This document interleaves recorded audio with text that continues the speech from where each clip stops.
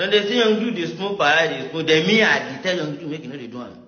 Okay, now you go sick, you go tell your parents, say, now from my side, they sick of it. I can't send them money.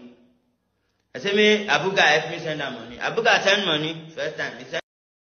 Hi guys, you're welcome to my channel. Please don't forget to subscribe and also hit the notification bell so you get notified whenever I drop a new video. Singer Portable finally revealed reasons for letting go of Young Duu as he explains in details his offense. In this video, Portable stated that Young Duu has a dubious character and he is tired of him. Portable claims that he bought a car for him but will still be the one to repair and fuel the car with his own money. Portable still went on to reveal that his former Signee, Young Duu, lied to him that he was arrested by the police and demanded money. Portable claimed that he sent 50,000 naira to Young Duu to bail himself. After that, Young Duu still went on to call him back to ask for more money. The police later informed Portable that they never asked for any money from Young Duu. Portable also claimed that Young Duu has started chilling with his enemies and also do video call with them. Portable finally made it clear in this video that Young Duu drinks a lot and smoke and can't even be on his own financially.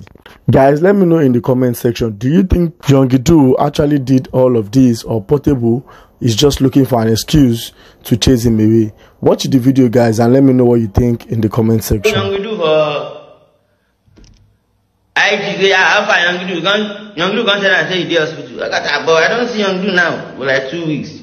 When they see Young Duu, they smoke parade, they smoke. They me, I tell Young Duu, make you know they do them. Okay, now you go sick, you go tell your parents, say, now from my side, they sick of it. I can't send them money. I say, me, Abuga help me send them money. Abuga send money, first time. He send money, second time. I book flight for Young Duu, egbe me. I don't book flight for Young Duu like 3 times. When you miss him. No, we say they paying show money. Now, anytime I show money, now I see me they help him, they book him. Say me, you follow me, go. You go miss flight. Egbe me, I book flight for egbe me. Oh my miss flight. Be a concert me, delay metal, you miss. Oh my miss. So, as I come to say, this boy don't they do gata. Then I see him among my enemy. Others my enemy where they online. Young Duu outside, why buy motor for hand? Go to follow them, go to do tap. Go to do video call, go to do, I see them. When you are with my enemy, bro, you are my enemy. Yes, when you chill with my enemy, you are my enemy. Tabati Jowa, Tabati here, for lot time or time in here. Tabati boy, time jump, don't buy me, time share video call. You are my enemy, you are my best enemy, bro. I ask Young Duu, bro, why you know they go buy again? He said you know if you get money. Where? He said if you go.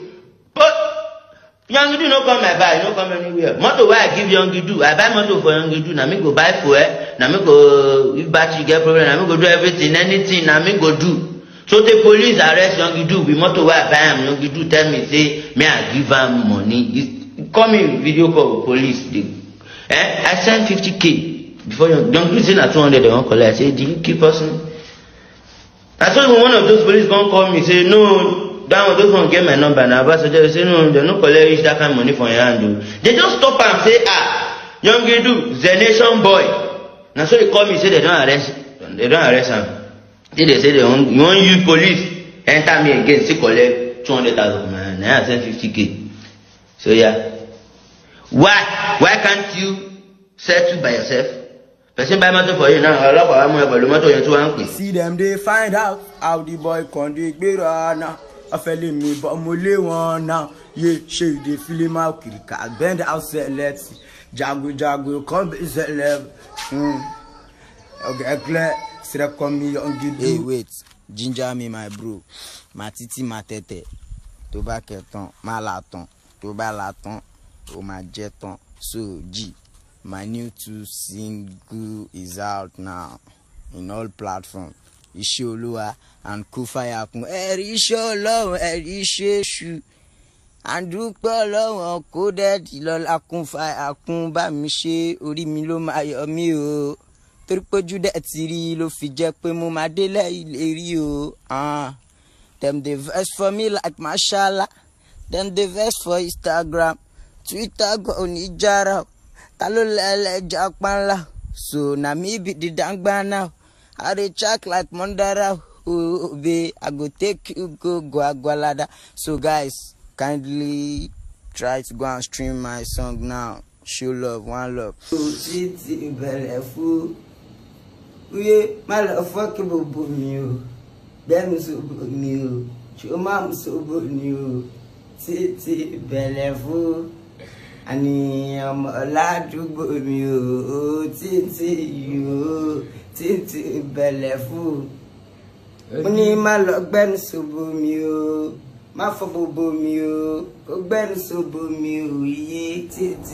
for watching, guys, and please don't forget to subscribe, like and share.